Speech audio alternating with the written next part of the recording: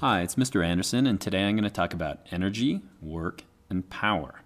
Now, what is something that has energy? It's a pretty big term. So what things have energy? Well, we would say something in motion or something due to its position. We could say that electricity is a form of energy. We could say that matter can contain energy within its chemical bonds, or light has energy, or sound has energy. So that's a lot of different things. What is energy? Energy, therefore, is the ability to do work. Well, that's one of those definitions that requires us to dig a little bit deeper. What is work? Work in science is simply a force times a distance.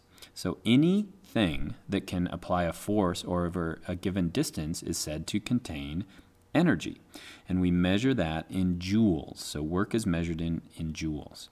And so let's give an example. Let's say, for example, that you want to take a can of Coke and you want to carry it to the top of a set of stairs. Well, that can of Coke has 4.0 newtons of weight, and let's say that you have to climb up a set of stairs that is 3.0 meters high. Now, the interesting thing is that since the gravitational force is always acting down, it doesn't matter if you get to the top of the stairs by walking upstairs, or get to a similar distance by climbing up a ladder, or simply just throwing the can of Coke up to that point. If you've moved it up a certain amount of distance, we'll call that 3.0 meters, then you've done 4.0 newtons times 3.0 meters, or 12 joules of work to get that to the top. Now, you could get that to the top in a couple of different ways. Let's say that we were to gradually make our way to the top of the stairs, or we were to run up the stairs. Well, we would be doing the same amount of work depending on if we're running or going slowly. And so we need another term to figure out how fast we're doing that, and that's called power. And so power is defined as the amount of work in a given period of time.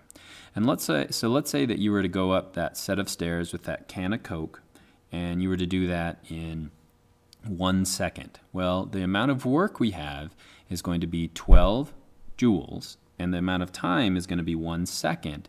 And so the power of that is going to be 12 watts, or W-A-T-T-S, or watts is going to be the amount of power that we have.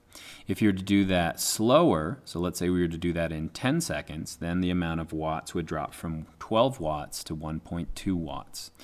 So that's really not that much power. And so the amount of power that we're actually used to dealing with here in the US is horsepower. And so horsepower is measured it measures the amount of work that we can do in a given period of time. We use it in engines, for example. And so the conversion is 1 horsepower is roughly 746 watts. And so let's go back to that problem.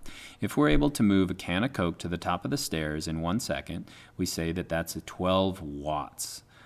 So if we convert that to horsepower, then we are a 0.004 horsepower machine. So that's not a very powerful machine. Now, the one thing that you should realize is not only are we moving that can of Coke to the top of the stairs, but we're also moving our weight, our whole body, to the top of the stairs. And so maybe we're a little more powerful than we think.